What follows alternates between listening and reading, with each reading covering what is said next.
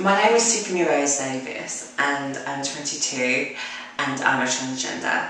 I'm pre-op and I've currently been on hormones about 12 months now, so I'm in the early stages of having a sex change. However, I'm hoping by next year or sooner I'll be able to have my boobs done and go to that next step, because at the moment my boobs aren't really that full and I want bigger ones because I'm an aspiring model and I want to be an underwear model and stuff like that. My look, who are we inspired to look like?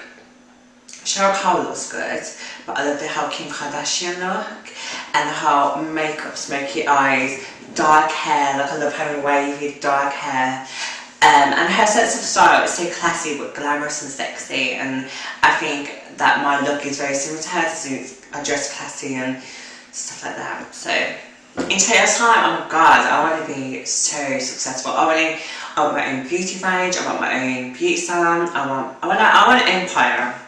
I want to be a spokesperson, not just for myself and for young people, but for transsexuals. I want to have my own charity, an organisation where it helps young transsexuals who are finding themselves to get into work, because as a transgender you have so many barriers and it's complicated. So to help others, and I want my own business, I want to do lots of modelling, and I want to be an underwear model. I would love to be in all the lads magazines and, you know, be up there with them. So I'm hoping that when I have had a bit of interest from, I won't mention the magazines, but some magazines and newspapers are interested in doing work with me once I have my boobs done.